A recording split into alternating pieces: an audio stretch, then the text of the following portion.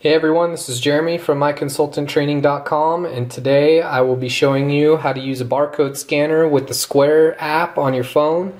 So you can scan the UPC on book titles on the books and use that with the Square app to more easily bring people out at booths and events and whatnot.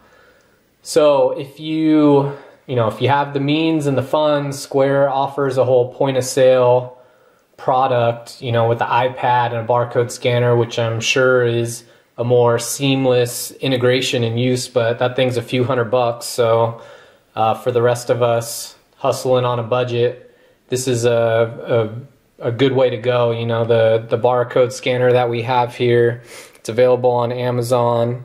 It's a Smart and Cool brand, and it's less than $40. So we'll put the link on the blog post for where to get that.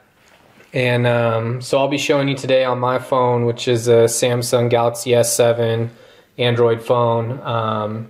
We don't have an iPhone to demo, but we do have an iPad, and it works pretty much the same on that. But if anyone needs to see a demo of how it would work on an iPad, let us know in the comments and we can show that as well.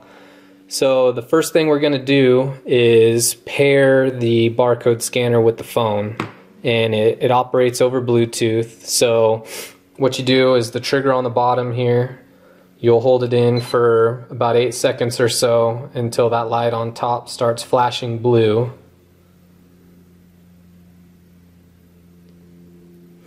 So now it's in pairing mode, so you can let go of the trigger, go over to your phone, go to your Bluetooth settings. Turn Bluetooth on there. So you should see under available devices, you'll have general Bluetooth HID barcode scanner. So click that, and that'll pair your phone with the barcode scanner, and you'll see that it's paired once the light is blue on the barcode scanner and stops flashing.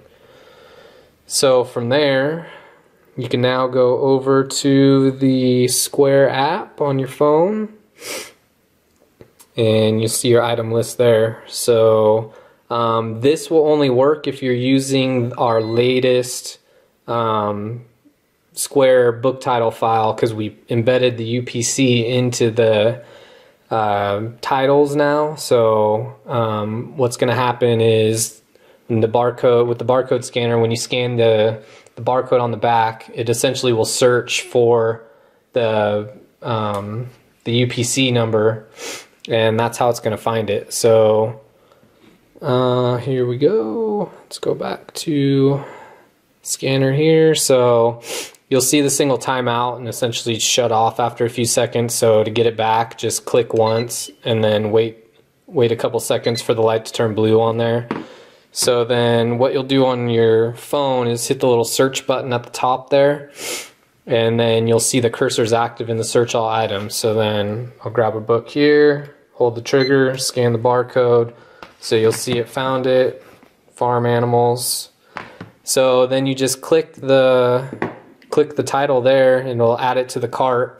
If they had more than one, you could just push it again and it would go in there. So once you've added that, just hit the X up here, and then you're back at the whole list of titles there. So you can hit search again,